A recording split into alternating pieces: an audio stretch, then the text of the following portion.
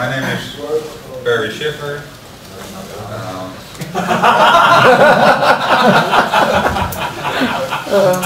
I'm easily distracted. I'm here with my colleague Bram. We're presenting today on the Citrix Display protocols.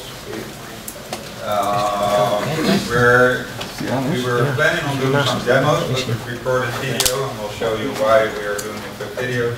But as you might have all noticed, the Wi-Fi here isn't any good, especially not enough for what we are doing. So, a great user experience in the VDI world consists of a great, what was that name?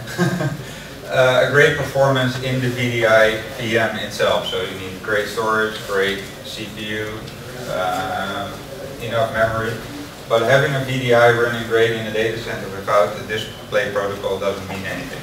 So the display protocol might be the most important thing in the VDI world. So looking at most standards, they have like one display protocol. So let's not name other vendors than Citrix, but they have one display protocol, and Citrix has many display protocols, as you might know. If you look at this slide, you will see. I don't want to hear.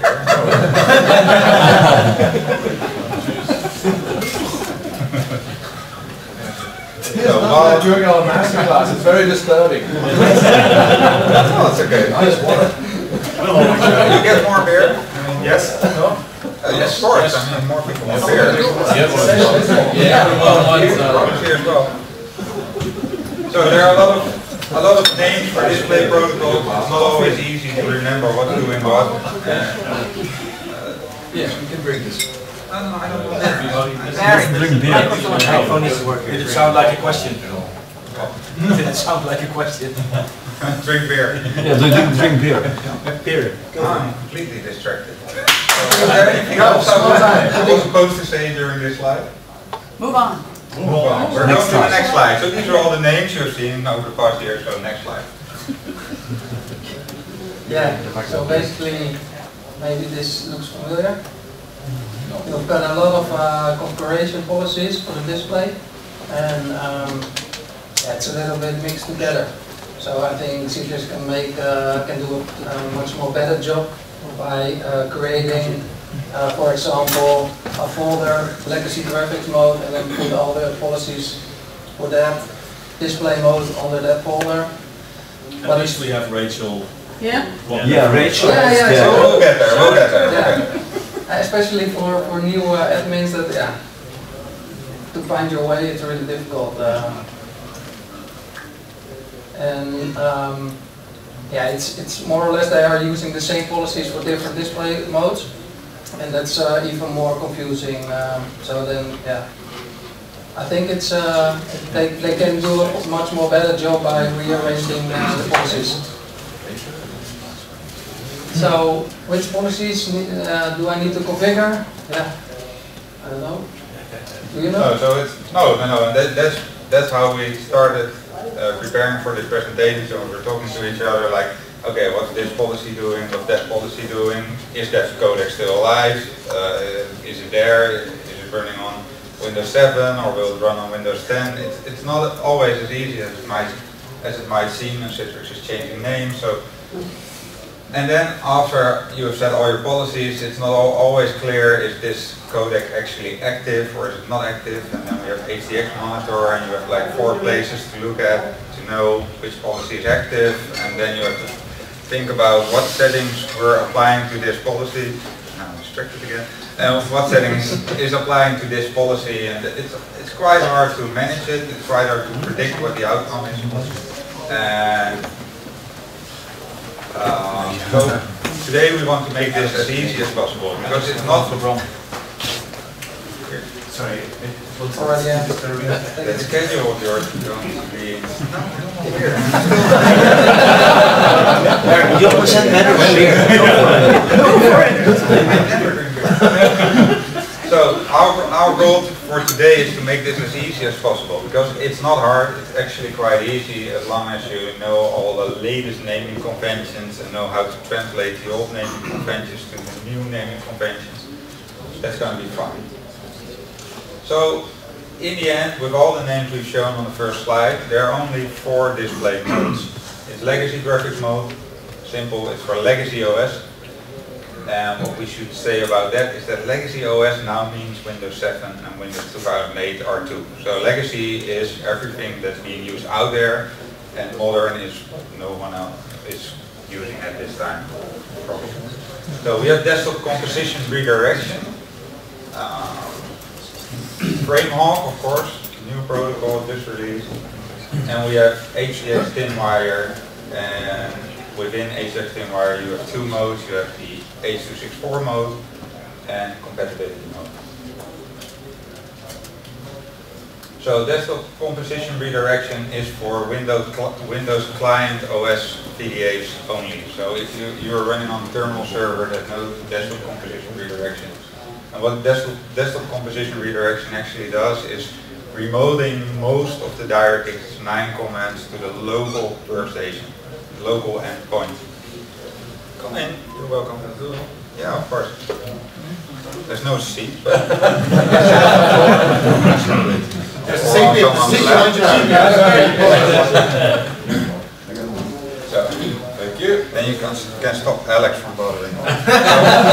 One important thing is that this composition redirection is a mode on its own, so it's not really combined with others. They made it a whole different mode, display mode. Yeah, and it's not supported in Windows 10 yet, or not coming at all, that we don't know. So the next one, legacy graphics mode. This is comparable to what we have seen in Xenop 6.5. Citrix used to call this adaptive display mode, the first version. They call it a whole lot of things, but you probably remember the adaptive display mode, which was used at that time for the most optimal video performance. So legacy mode is only for legacy OS, so that's quite simple. You know when to use it and when it won't be used. Works on virtually any receiver version, starting from receiver version 9. And I get so easily distracted. I'll focus. So, and then we have FrameHawk. FrameHawk was introduced, well, we're saying in FP3. It was there in hotfix 22, in March, is that correct? 22 or 26, I guess. 26 for RDS, 22 for VDI. But let's say it's introduced in FP3. You will need Netscaler 11, one of the latest versions, and you need UDP. And one important thing about the UDP thing is you need 1 port per session. So if you have RDS hosts over 100 users, you will need to tune for more ports. Quite easy, but you still need to do it. And it works with the latest client OS, Windows client OS receivers and the latest iOS receiver. I don't think it's out for Android yet. Okay. And it requires a virtual channel. And it requires a virtual channel, so if your RES Workspace Manager or VDX or VDOS is not working anymore after enabling FrameHawk, you have to do some stuff, and he wrote a blog about it, I think. You tweeted about it. Oh, you talk a lot of shit, I can't remember. So if you have questions, go Andy. Oh, okay, yeah. So inside ThinWire, ThinWire, there are a few codecs and coders. Yeah, basically there are 3 of them inside of the Citrix ThinWire. One is the pure H.264 encoder. The other one is more or less the same, but optimized for text. And the third one is the ThinWire Plus, or also known as the compatibility mode. So basically, that's it. Three kind of codecs. By default, in the standard PDA, I will come the next slide. Yeah, so the pure H.264 encoder requires a recent receiver version. because it must decode the video stream of the client, so you also need some moderate hardware to do that. So yeah, moderate hardware to do that. It's a default encoder for the 3D Pro PDA installation. So if you check when you install the PDA and you do the checkbox, then this is the default encoder. It's optimized for video and 3D workloads. Yeah, it has a downside, and it's compresses also text like video. So you can imagine if you save a picture with text like a bitmap or a JPEG, then you also see the text, some artifacts in it. So that's more or less the same because it's all compressed like that. So that's why they built the super codec, the compression codec version 2. And that's with an optimized lossless text feature. So it's basically the same requirements as the previous encoder. This is the default encoder when you do not click the checkbox. So in the default VDI installation. And this one is optimized for text, so no artifacts, much more sharper. The downside is that it needs slightly more CPU because of the calculation, what's text and what's video, and make the whole calculation for them. And this is also why they switched from in-GPU encoding of H.264 to in-CPU encoding of H.264, because the H.264 GPU encoding only works with a certain Y420, I guess. Yeah. So it is only optimized for the pure H.264 encoding and not for the H.264 encoding with lossless text. So you can still enable it for running it without lossless text, but what's the downside of it? This codec, we also show you in the video, has more CPU resources needed because it's sending a base frame and then only the differences. So it's very low on bandwidth, but to calculate that changes, that's causing some CPU overhead. So that's something we don't see in the compatibility mode, because compatibility mode uses the same technology as the legacy graphics mode we used to know. So yeah, that's the last one. That's the ThinWire Plus, the new in Future Factory. It works on any receive version. It's backwards compatible. It's more or less the same as the legacy mode. They optimized the code. Yeah, it's based on technology they are using for a very long time. So they are very good in this technology also, especially in the caching, bitmap caching. This codec is used when you select the always lossless and the build-in lossless video policy quality. So they have the true lossless experience with this encoder. We also have a policy, it's a visually lossless compression. They put it on later. We also will show you in the video. And that one uses the pure H.264 encoder. And they are doing a slightly compression on that one, but it's really making a lot of difference because you don't see it with your naked eye, to say it that way. Yeah, it's more. So the true lossless codec is much more bandwidth, and if you checkbox the always lossless compression, then it's much more bandwidth friendly. Yeah. Okay. Okay, you want to say something? Well, if we go back, we don't have to go back in that slide. So we've called it ThinWire Plus. Well, Citrix calls it ThinWire Compatibility Mode nowadays, but we think that compatibility mode is just a small part of what they've actually done. So it's much more than just a compatibility mode. They improved it. They made some huge steps in the efficiency you need on bandwidth and stuff. So it comes close to the quality of H.264. So it's the most important thing, it's much more than just a compatibility mode. It will be, I wouldn't be surprised if most companies will start using compatibility mode instead of H.264 on just for the LAN users. So you will only enable H.264 on your WAN and for your remote users. One other thing is that's the pitfall, right? You can choose between legacy, which sounds like you're using something old. Yeah. You can choose compatibility, which sounds like you're using something older. Or you can choose for the other thing, and then you're not choosing the rest. Yeah, that's the naming, the name things. Yeah, that's the naming thing. Yeah. Objective. That's, yeah. Choosing wrong names for. Yes, and then next year something new comes around, and then we need to name legacy. Yeah. Super legacy. Well,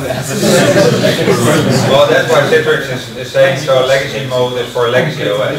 So if we look at this, if you look through especially the marketing documentation, it's not always clear that this thin-wire clustering is just for Windows 8 and up.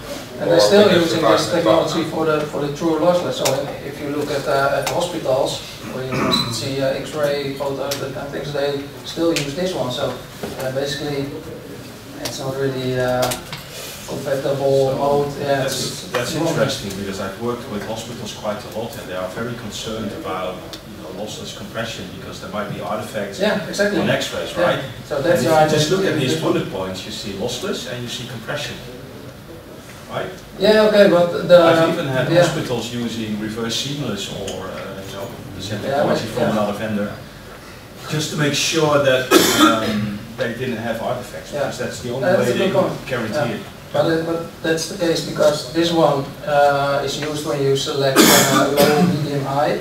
But if you select always lossless, then this one is not used anymore, so no compression. Yeah, so with always lossless, it would only send the frame to the client if the protocol is sure that is pure, every pixel is pixel perfect. And so we have a demo later on. So to sum up, Citrix are bad at naming things.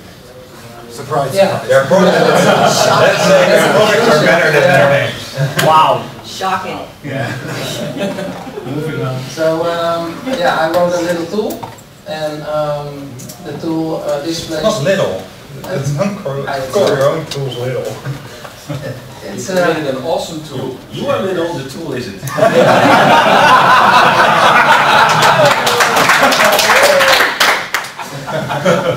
Moving right along. Go on. So we have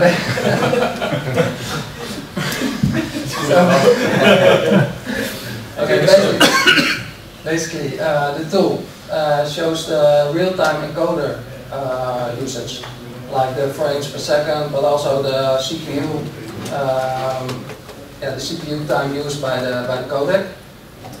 Also shows you the bandwidth being used, so only the thin wire or the display bandwidth, and it detects the display mode that it's configured. So it's really, it only shows you information that matters. So it will detect the display mode, and then will only show you the information that is applicable for the display mode. So it's very easy for the understanding. If you run this tool, then you already know how it's configured. It's a tool for admins and not for users.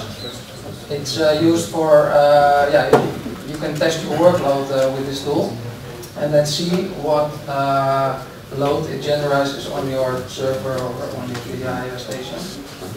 And the fun thing is that you can change the settings on the fly. So when you are logged in, you can push that little button over here, and then you get a menu, and then you can configure the settings like you do in the with how we do it in the policies, and then it's changed on the fly. The same goes for here. It only shows you the information you can configure for that display mode. So it's not a bunch of settings that one setting is for another display mode, so you're selecting it and nothing happens. Now every setting you can choose will change something. And I think not like Citrix presenting something. Yeah, exactly. So for better understanding, and I think this tool is great if you take place behind your thin client or some older client or any client, And then you go and run your workload and then select the options and look what display mode fits the best for that client. What does it cost? It's free. Whoa! Yeah, Touchdown. this is fucking cool. Somebody will This is collect. really cool. You can see the use cases straight away. How does this look? Switch it over. How does it look now? Yeah. Phenomenal work. Well done. Thanks, man.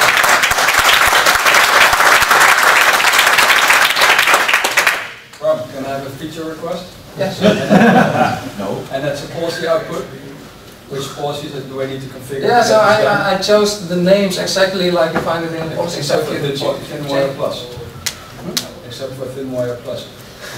That's not. That's Can you say what? I don't understand what you mean. no, but we'll get there. No, We'll get there. no problem. So, what- Just go on, Bram. but if you look at like where we started, that intern not always as easy as it could be, and you look, and for everyone who worked with ATX monitor, you have to go through several screens to find out what's being said. Then you have to look at another screen to find out what's it actually doing, and this will just tell you. And the greatest thing about this is we did some testing.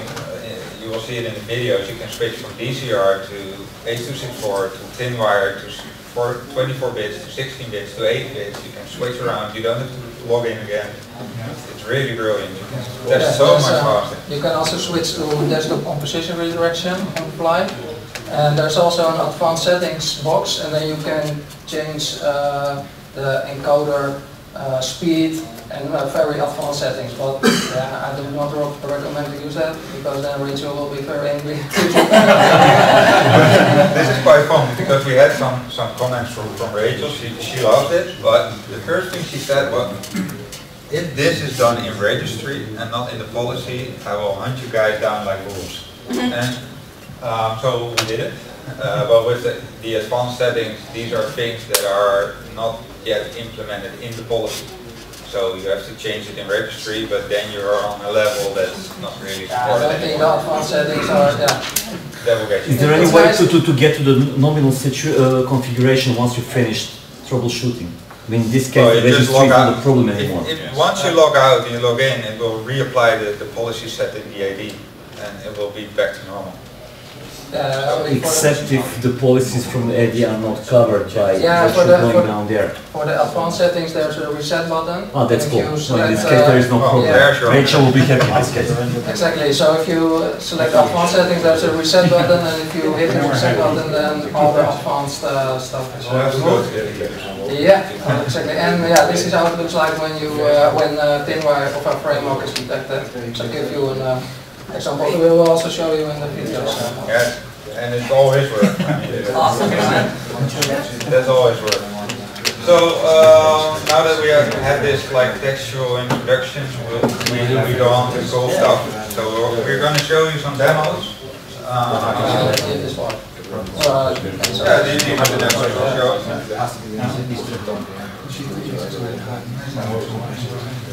So the first demo is.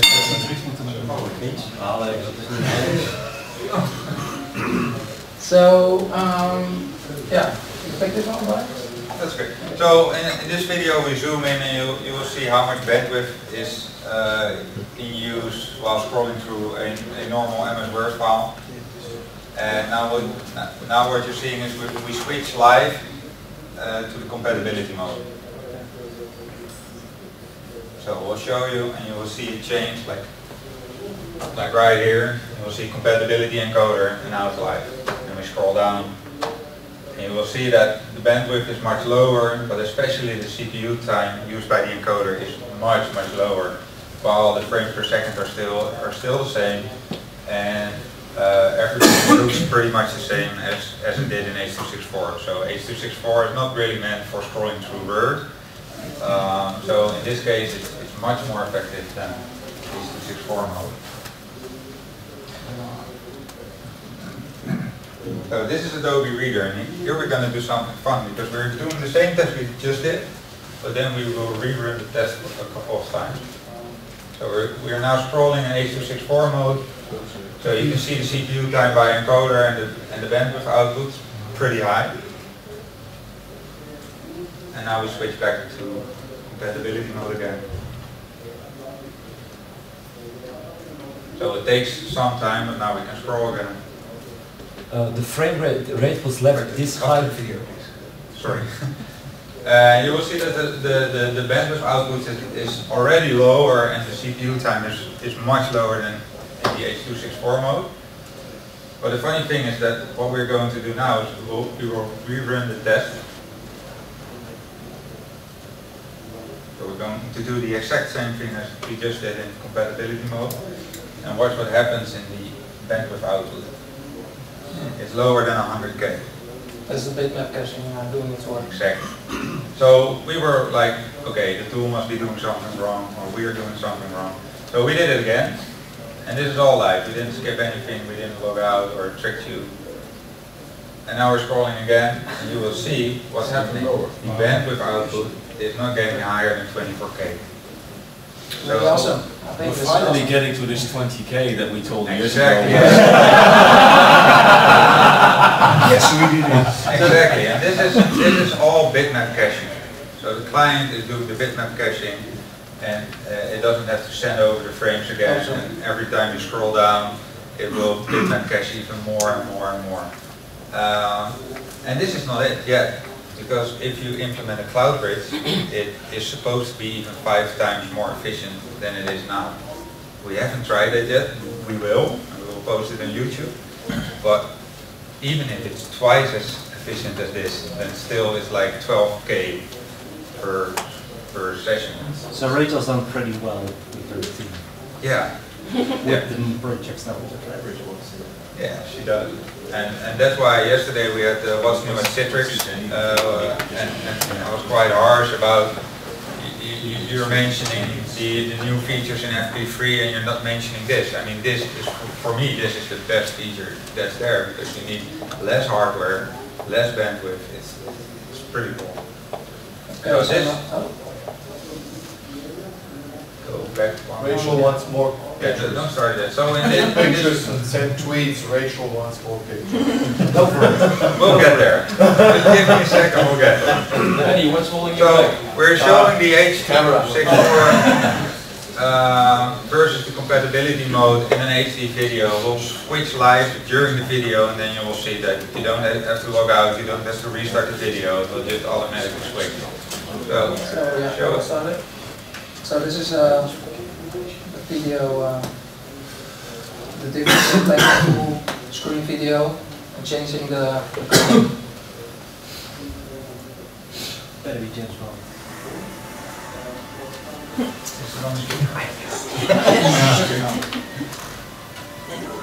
Oh, no, we've got to do this on the speaker. Sorry.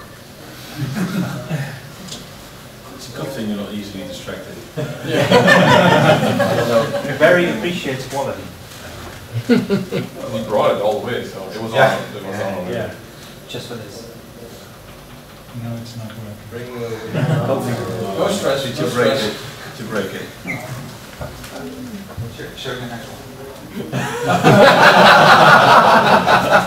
Come on, distract them. Do a dance. Do the panda dance. So yeah, let's get to another one. It's an example that is running through the different bit levels. So first of all, it's showing 24 bits. So you see it? Okay, works very great. I think the presentation. All right. I think Rachel will hate this one, the black one. Alright, this is the Oh, no, James Bond. See how this James saves Bond. bandwidth. Oh, technology, technology. That saves a lot of bandwidth. Oh, yeah. Okay, so Chip, you can do some This is- testing on this one. that's probably because Barry runs. Maybe bit levels is iets wat Barry, that's probably PowerPoint, I've seen that already.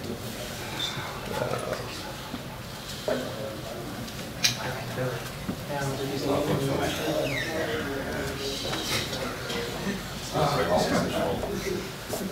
It's your map. Ja, dat is wel goed. Oh, it's like on Mac. Exactly. Yeah, that's what we're waiting to log in. Or moving away. Yeah, Yeah, happens. it happens. Yeah. Well, Wasn't it to George the Bush? Yeah. Yeah. And then even to. Hopefully this is the Oh, my shirt Kill quick time. Oh yeah, it's only 400 kilos. Just use this one.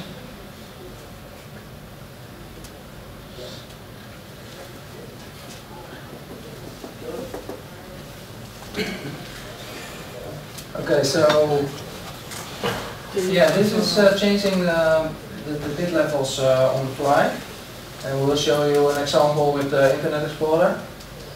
You can see it's now using more than 100K of bandwidth. It's playing on 24 bits at the moment.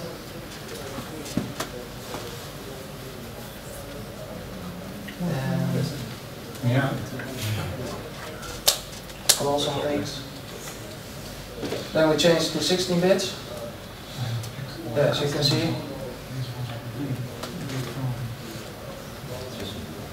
It's a little bit less bandwidth. The difference between 24 and 16 is noticeable, but for much users it's enough. Yeah, this is to 8 bits, but yeah, 8 bits you can really see the difference in the picture, so yeah, I don't think this will make users happy. Well, it'll make users happy if they're on a slow connection, they accidentally Yeah, connect okay. to Explorer. Yeah, The same yeah. as now streaming Yeah. crap down the line, so I'd love to see this as a toggle switch, and I'd Yeah. use it every day. Yes. Yeah. Yes. Yeah, it's nice you can do this. Oh, absolutely, yeah. I mean, I think you're sitting on a really cool tool there, Bram. Thanks, man.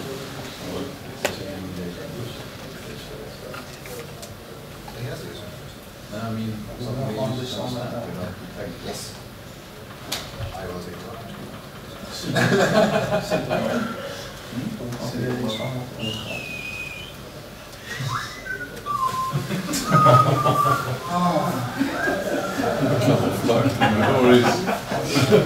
Okay, we're gonna show this.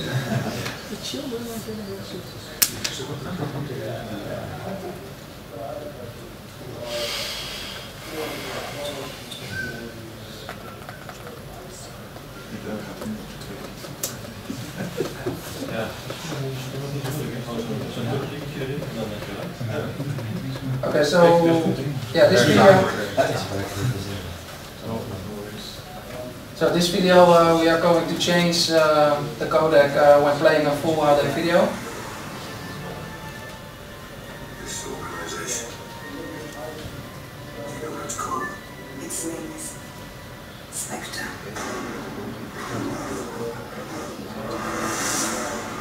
So it's not about the previous one, it's about how the tool works.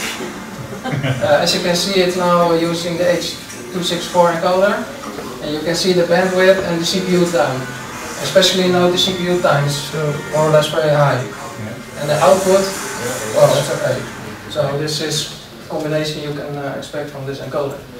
So now we are going to change the encoder,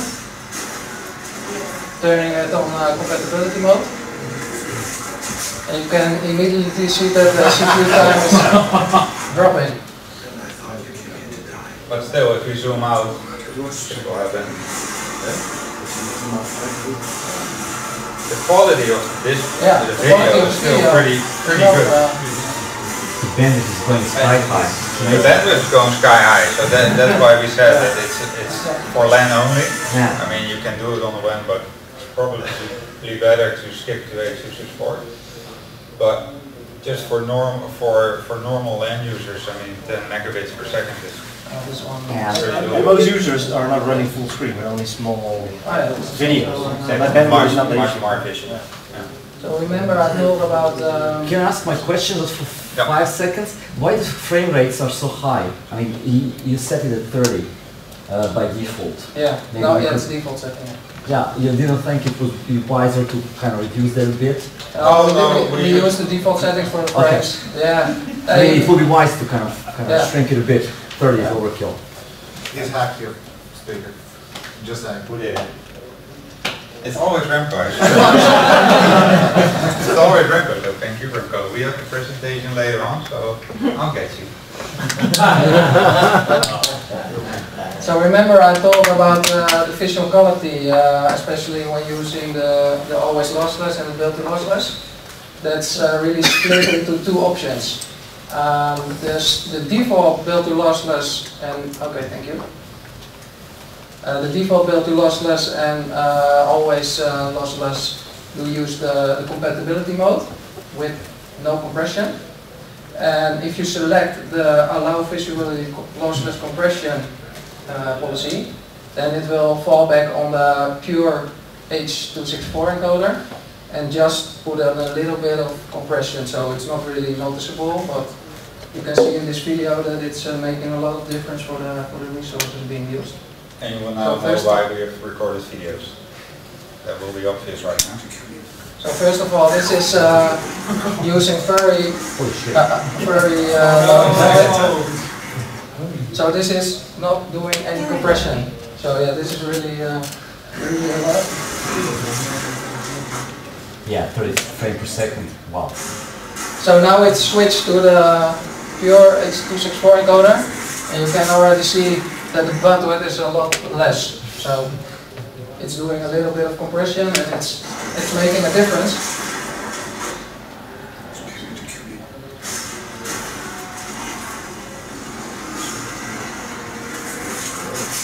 Yeah, so this is the build to lossless example. And if you use the build to lossless, especially when playing video, it don't have the time to build to lossless is first very high compression, and when you sit still, then it will sharpen your screen. But when playing a full HD video, it doesn't cut the time to do that. So you see a very low bandwidth, but the compression is still relatively high. So Citrix could make this adaptive, right? So you get the best possible protocol depending on your situation, bandwidth, CPU available. Yeah, because now we have to choose. It's would be a killer, especially you know with this cheap thin clients, right? He shouldn't allow you to do crazy things your client cannot do, right? Yes, but you don't want to control this with policies because you never know what device they're on. You want this to be one connection. Adaptive, I agree. I also want to show you, so you can. I want to show you also frame up video. So this is frame up when scrolling some text. You can also see the CPU time is really a lot for text. It's really high. So it's really and you can see the bandwidth. Yeah, it's really a lot for only text. So how much back loss do you have? None. This is with no back loss. So that's the point. So Framework is an awesome technology, only if you've got packet loss. Because it's a resource killer. Because it's always trying to intend what the user is going to do, and that causes a lot of CPU. So if you look at Framework, you're in the check the CPU time for the. Get more resources. So, but let's have a look at Framework in a packet loss situation. Yeah. This is a video that's not shown by, or that's not being recorded by us. We just used it. So this is FinWire on 100 milliseconds with 5% packet loss, and then you will see that. I mean, it makes sense to use Framework, but do it whenever you need it. And here's the thing again about what Remco said about being adaptive. Yeah, it needs to be adaptive. It would be better to have a protocol that just That's a nice one. So, I hope you all understand now that just a minute guys, finishing off. One size doesn't fit all. You have many codecs, and that's a good thing. But it's good to know what they do, when to use it, and we hope this helps. We will write some blogs about it, upload the videos to YouTube so you can watch them back, add some more information. Sorry. Yeah, this is what we said before. It's not just about compatibility. It's an improvement, it's innovation, it's much better. It's always a balance between user experience and resource utilization, being it CPU, being it bandwidth. And use Framework only when you need it. So for satellite connections, terrible Wi-Fi connections, enable Framework, it will help, but don't start enabling it like it's the next best thing and it's for all your users, because it will kill your system and fulfill your performance. Well, before we go to the next slide, we have had a lot of help from one of the PMs at Citrix. So we invented a Product Manager of the Year award. I also wanted to point you to the templates. I'll go back and forth. I already told it. So yeah, there are some new templates released, and that's they're like some kind of masking which mesh the policies are. This is kind of a masking that you can choose a set of templates. So that's basically it. Oh yeah, you want to? Yeah. So we just want to give a shout out to Rachel. She couldn't be here today, but she's helped us a lot. She has written a whole lot of support articles in the last few weeks. So even if she's not here, give her a big round of applause. I mean,